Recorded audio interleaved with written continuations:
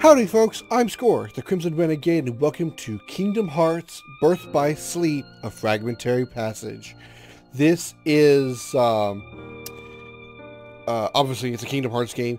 This goes right along with, as far as the chronological storyline goes, this game is supposed to go, is supposed to coincide with the events of Kingdom Hearts 1. Actually, to be more specific, they're more along the lines of just before Kingdom Hearts 1, leading up to the events of the end of Kingdom Hearts 1. So basically, just what happened in Kingdom Hearts 1 is happening now as I'm playing, as the storyline goes on of this game here. This is obviously Birth by Sleep. You can tell by the character on the right. You remember her from Birth by Sleep. That's Aqua from Birth by Sleep. I have played this game once before, and the first time I played it was when I recorded it before my big hard drive crash that I had. Before that happened, I had played through all of the games that I was going to play for the channel in the Kingdom Hearts series: Birth by Sleep, Kingdom Hearts 2, Chain of Memories, and Dream Drop Distance. Before those though, Dream Drop Distance and Birth by Sleep were completely blind runs. I had never played them before that point. So, unfortunately, now that I have to re-record them, I can say that I have played them at least once. So there may be, I'm not going to be like, it's not going to be 100% blind, but you know, I'm just nothing I can do about that. But so what I can tell you is this follows Aqua, as you can tell. I won't go too much into detail about the storyline, but it's going to be just Aqua by herself. We're not going to be, unlike Birth by Sleep, we're not going to be switching between Aqua and Terra and Ventus. It's going to be strictly just an Aqua game. And it's also a very short game. I believe when I played the first time, I finished it in just about 2 hours, maybe. Compared to other Kingdom Hearts games, this is extremely short. It's an extremely short game. Also, what I can tell you is this game was made on the Unreal Engine, and unlike all of the other Kingdom Hearts games, at least of the ones that I'm able to play on the 1.5, 2.5 remix, and the 2.8 Final Chapter Prologue collections, this game looks tremendously different, and I'll show you when I get in game. It's actually when I say it, it's actually a good thing. I'm completely complimentary on it. If you didn't know you were playing a Kingdom Hearts game, you wouldn't think it was a Kingdom Hearts game by the way it looked, because it just looks incredibly good. I hope that the Kingdom Hearts 3 is done the same way, because this game is absolutely beautiful. I mean, it still does have a bit of that cartoony look because it is a Kingdom Hearts game. But you can see Aqua over there on the right. That's not a cutscene or a looping pre-rendered video there. That's actually what she looks like in game, and that is incredible compared to the other Kingdom Hearts games and the environments and everything. This is a very, very beautiful game. I really hope Kingdom Hearts 3 looks this good. So I think I've said enough about this. Let's go ahead and get into it. One thing I want to mention here at the beginning of this episode. I want to apologize in advance for any of the Kingdom Hearts games that has any cutting out, any audio of the game that like cuts out or statics or anything like that. Usually what I try to do in my games when I'm recording is I'll turn down the sounds of the game itself as it records, because some volumes get so loud that it actually drowns out my recording software, and all it ends up doing is just turning into loud static or just cutting out the audio altogether. And sometimes you might hear some weird sounds. Unfortunately, Kingdom Hearts doesn't allow me to change the volume of anything at all. I can't change I usually, like I said, usually lower the volume of sounds in games. I can't do that with the Kingdom Hearts series. So I apologize for any past Kingdom Hearts games and any future games that don't give me the option to change the volume itself. So if you guys hear any kind of loud sounds that get suddenly cut off or loud static, I apologize in advance. There's nothing I can do about that. I can lower the volume of the edit when I edit it, edit the video, which I always do. But the sounds themselves, when they're initially recorded, are going to be static out if they're just too loud for the software to handle. So just a warning on that. With that said, let's go ahead and get into Kingdom Hearts 0.2 Birth by Sleep, a Fragmentary Passage. Probably the longest titled game in the Kingdom Hearts series. I'm going to play on beginner, because, I mean, I probably could play on standard since I have played the game before and it wasn't really that difficult. I don't think I died at all the first time I played it, but I'm going to go ahead and play on beginner anyway, just because I don't really want to get frustrated just in case I have any troubles. So we're going to play on beginner mode, begin with these settings. I've already changed all my other settings, like inverted controls, turning off vibration, things of that sort. Those have already been turned off. And I already have turned on captions, so we don't have to worry about that. I'm just gonna skip through this because I don't need to read it. This is the keyboard, not the keyboard, but the controls of the game, obviously, and it tells you in other pages here. And then you skip to the pages if you go onto these things. It gives you other commands you have. You can block. After blocking, you can press X to perform press X to basically perform a counter attack. So you can like press you block, and then you can counter attack. We already have access to high jump and double jump, so you can press jump once and press jump again to leap higher, and press circle mid jump to jump even higher in the air, that kind of thing. You can use the left stick and press square to do a dash. So pretty much it combines. From what I remember from Birth by Sleep, which has been a while since I actually played it, I believe that each character, Noctis, it's not Final Fantasy, close enough, but it's not Noctis. Ventus, Terra, and Aqua each had a different kind of travel ability. I think Terra could do the dash. Aqua, I think, could like jump and then like sort of like jump in, kind of like what this one here was. You can like jump in one way, like jump a different direction. And I think Ventus could just do like a straight up double jump. He couldn't like jump a different direction like Aqua can.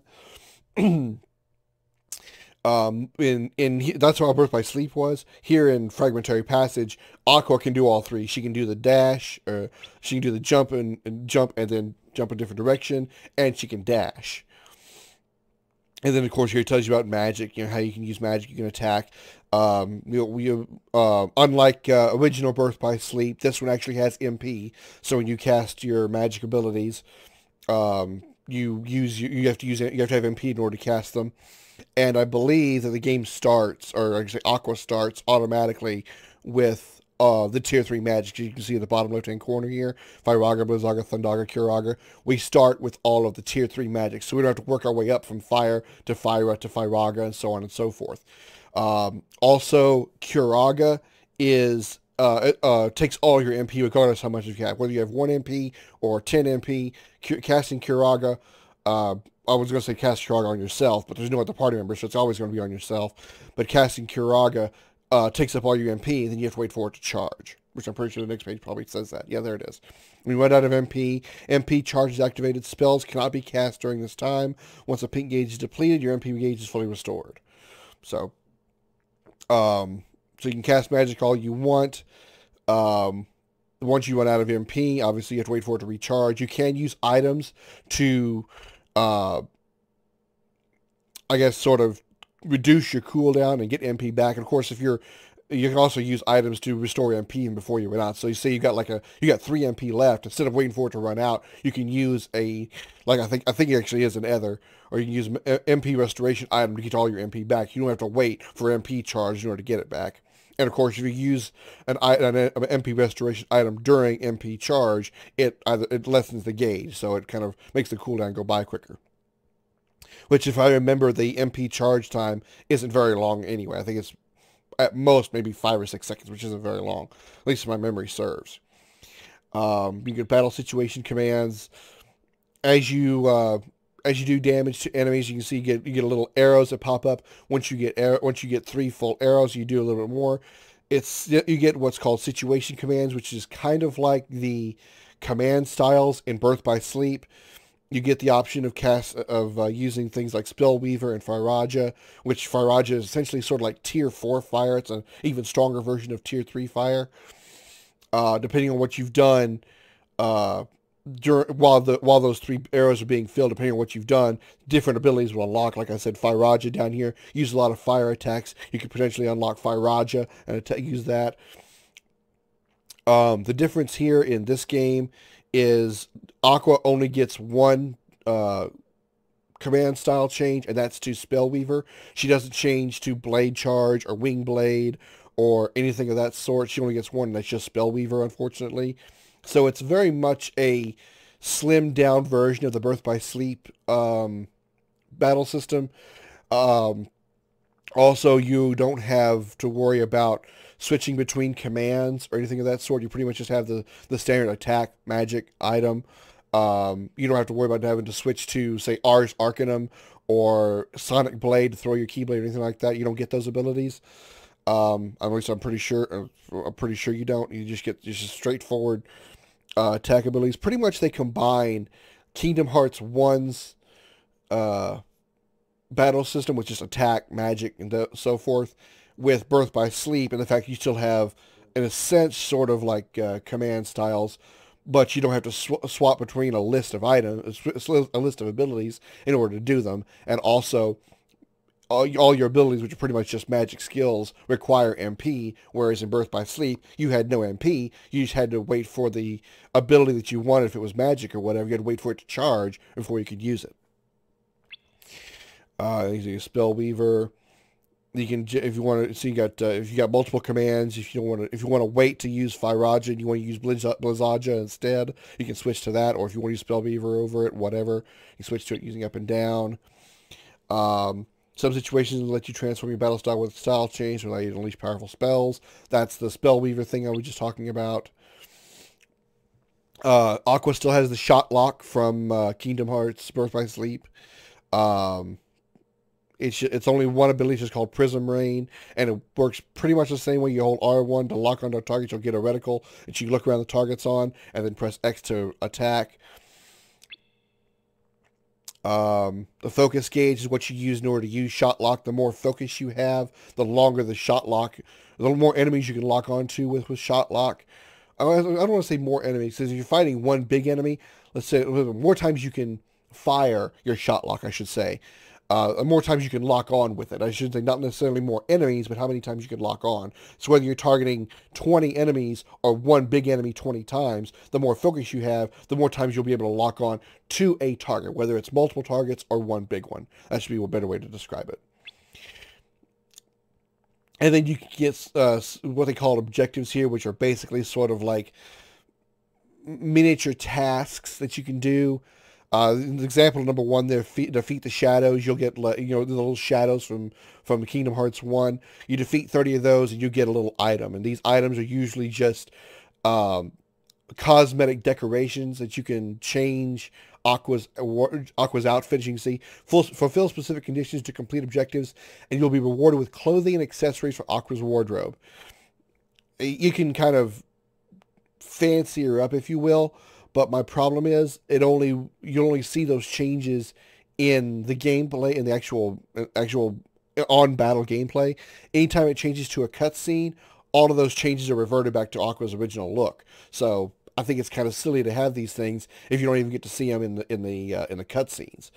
And these cutscenes are still in-engine cutscenes. These aren't pre-rendered cutscenes, but because you can also change Aqua's colors of her outfit as well, if you don't add any accessories or anything. Because I actually did this the first time I played. I changed some of her colors a little bit, and those colors didn't stay when it went into a cutscene. It went back to her default outfit, and then when it came out of the cutscene, went back into regular gameplay. The colors that I chose came back.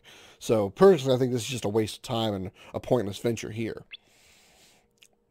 And see, there's an example of some parts you can put on her. You can put little ears on her, little, like, I guess, wings, sort of.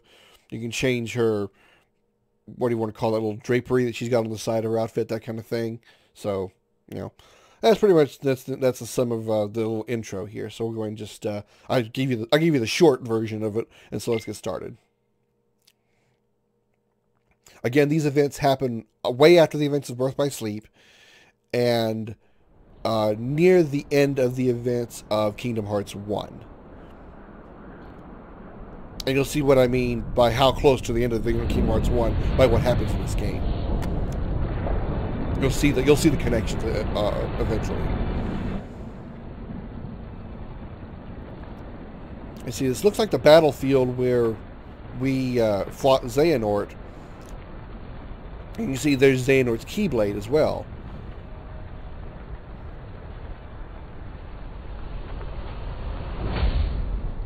And there's all the Keyblades from the Keyblade War. But if Xehanort was defeated, then who the hell is that?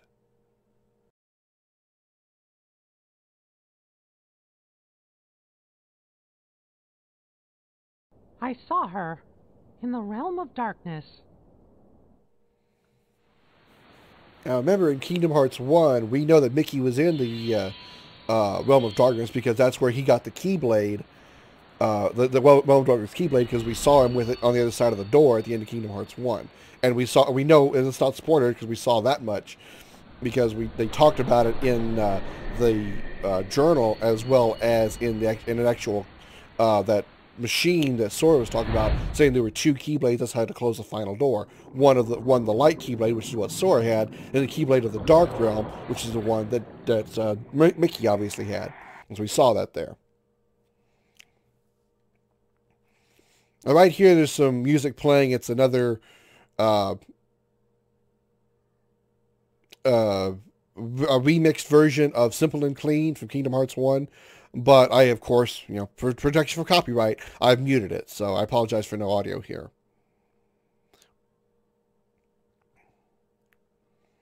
It's actually a pretty interesting version, but if you want to hear it, I'm sure you can find it somewhere. I'm sure somebody's uploaded it without copyright issues or whatever. Those are the wayfinders that they had. Some clips from Birth by Sleep.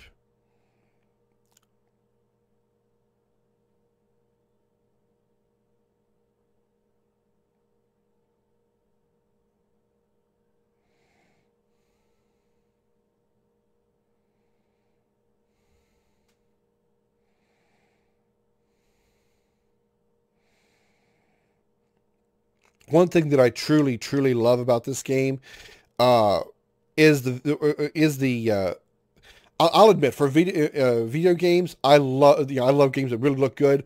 I'd be willing to overlook a subpar story. I've said this before, a subpar story in some cases, if the game looks really, really good. Not saying this has a subpar story, but I'm saying I really love really good visuals in video games. I think some would call me a graphics whore, I guess, so I kind of am.